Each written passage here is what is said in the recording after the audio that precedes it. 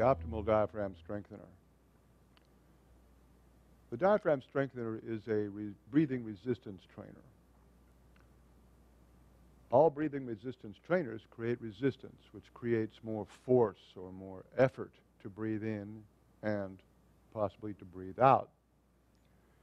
That creates tension in the rib cage. So we highly recommend, after any usage of a breathing resistance trainer, including the diaphragm strengthener, to use the strapping technique to release the tension in the rib cage.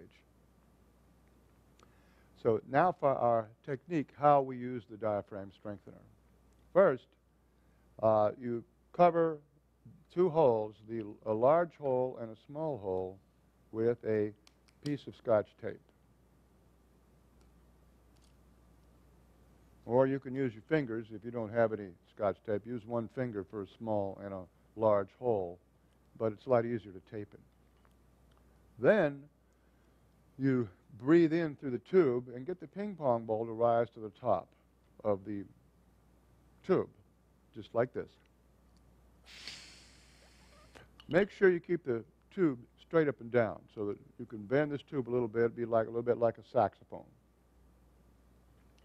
Then what I want you to do is change directions very quickly so that you can blow out without the ball dropping down. So it's going to look like this.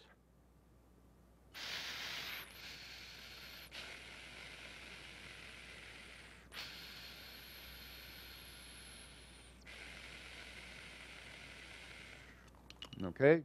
You got that? You can stop this and wait until you do that before you move on. Just put the pause button on. All right, now the next thing is we want to get so you can do it just enough to make the ping pong ball waffle at the top of the tube. I'll demonstrate.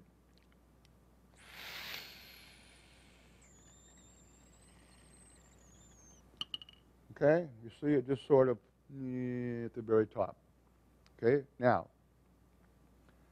then when you change direction, you want it to do the same thing. So when you're going inhale, and when you're exhaling, you want it to still stay at the top of the tube, waffling a little bit. I'll demonstrate.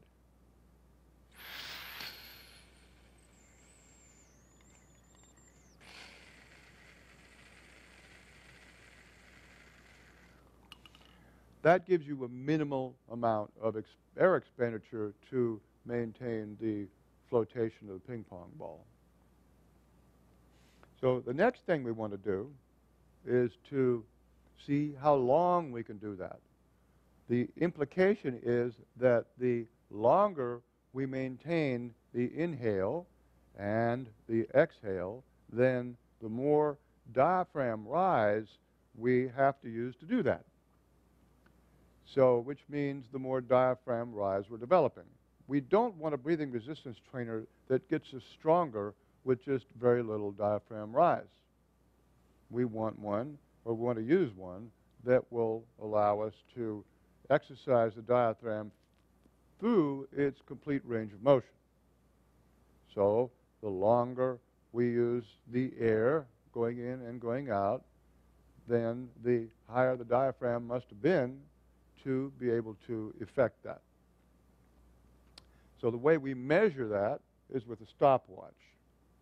The stopwatch, first we get this thing that we can do it well.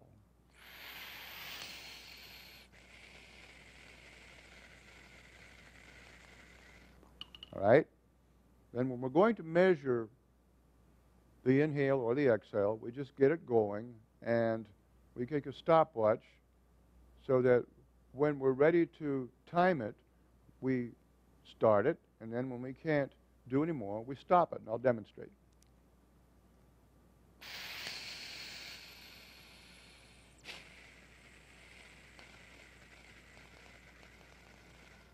And then stop it.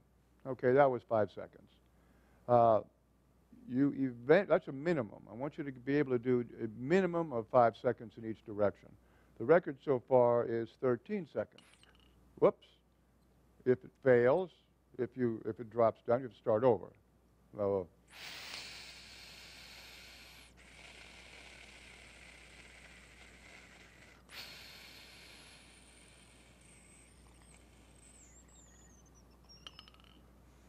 All right, that was about 6 seconds.